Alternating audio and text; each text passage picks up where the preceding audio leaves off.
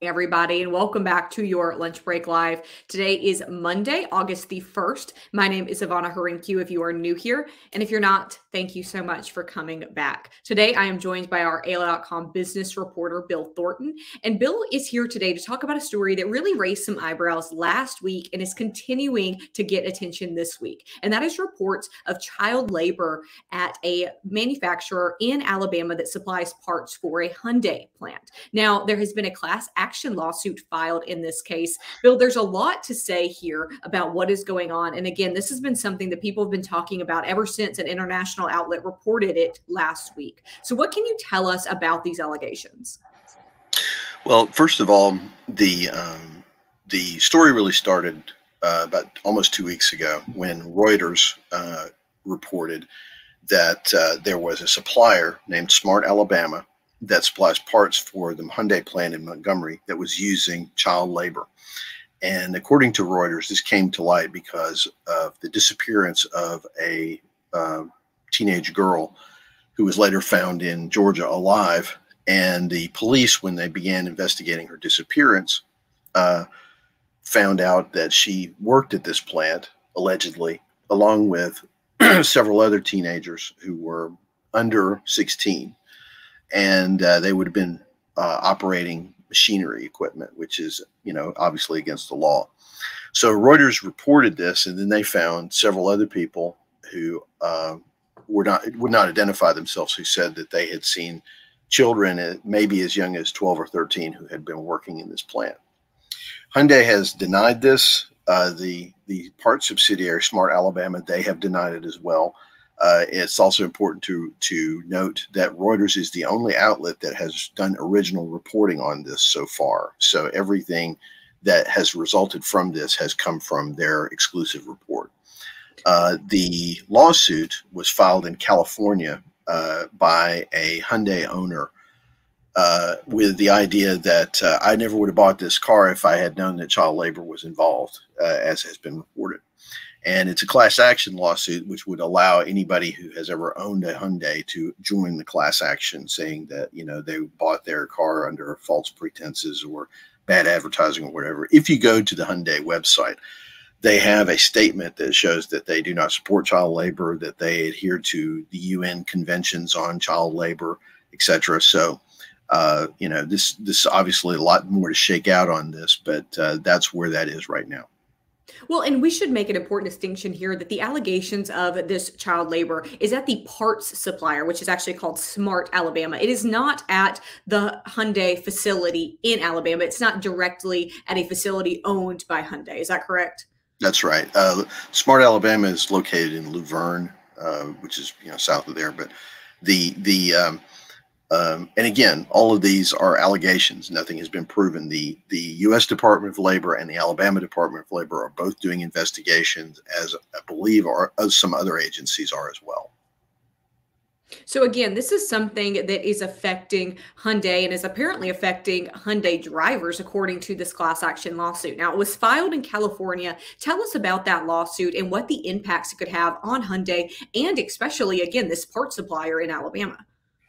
Well, okay, so a couple of things. First of all, as I mentioned, both the feds and the state level are investigating these allegations. The most that they could, let's just say this is not new. There are allegations of child labor that happen every year usually in fast food, but in agriculture, a lot of places. And what happens usually is that the entity that is accused, if they either it's proven or they plead to it, they pay penalties and fines, and the feds work with them.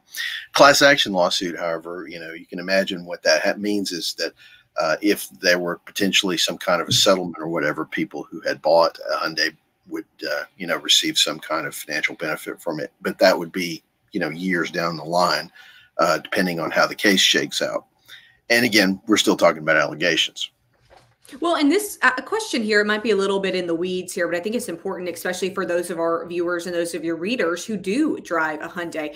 And that is, do you have to, again, to join this class action lawsuit, how do you know if your Hyundai had parts that went through this Smart Alabama facility? If this class action lawsuit is open to anybody, isn't there a little bit of a hole there? Well, okay, so the Hyundai plant in Montgomery manufactures the Elantra, the Sonata, the Santa Fe, um, and I'm trying to remember.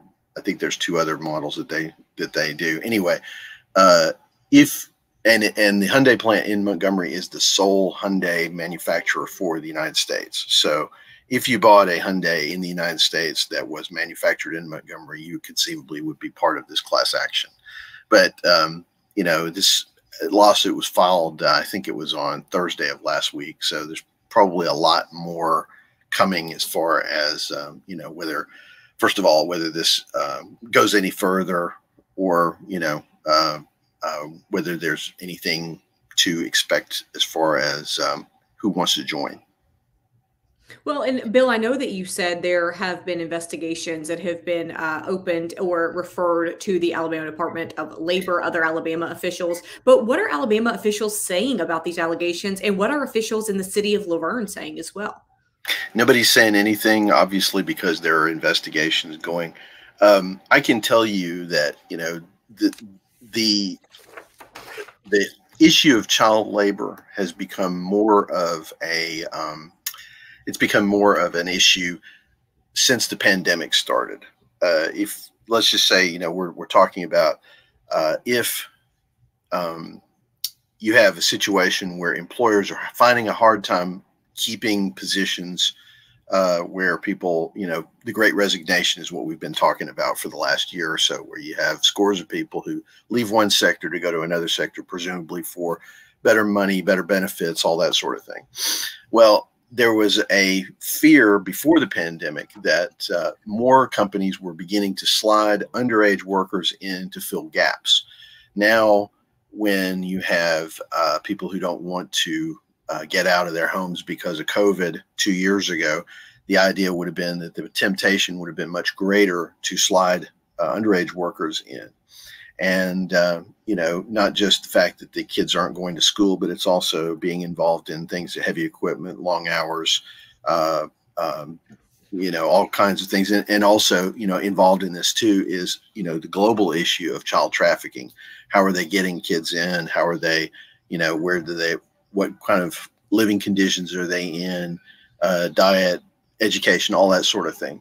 So is more than just this issue in Alabama. This is something that the feds are paying attention to throughout the country, and also it's a global issue. The UN has issued several things over the last 2 or 3 years about the rise in global child trafficking and child labor. I believe the last year the UN estimated there was something on the order of 160 million children around the world who were involved in child labor. Most of that is in agriculture, and most of it is in Asia, if I remember right. But it's an issue that many people are paying attention to as a result of the pandemic.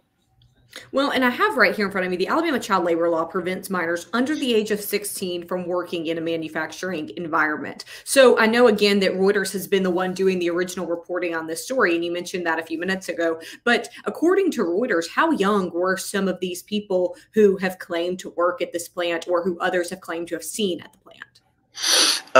12 to 13. One of the statements that I've heard is that at a particular plant, you might see somebody who is in a logo shirt, of a worker, but has a COVID mask on, so you can't see their features.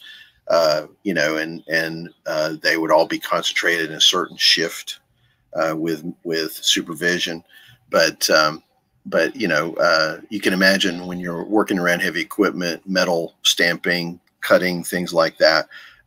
Things could go south really fast if there's not a lot of even if there was a lot of supervision, you're still talking about people who technically a 12-year-old is not even a teenager yet, so you can do the math yourself as to where the danger is. What's next for this investigation? What's next for this story, Bill?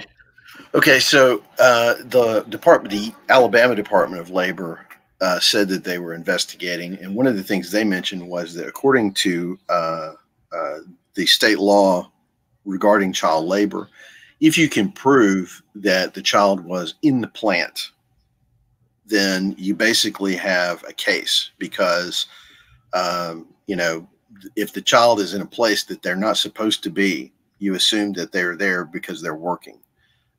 That's a rough explanation of it, but it sounds like, you know, if they can prove that, it's a pretty airtight case in terms of on the state level.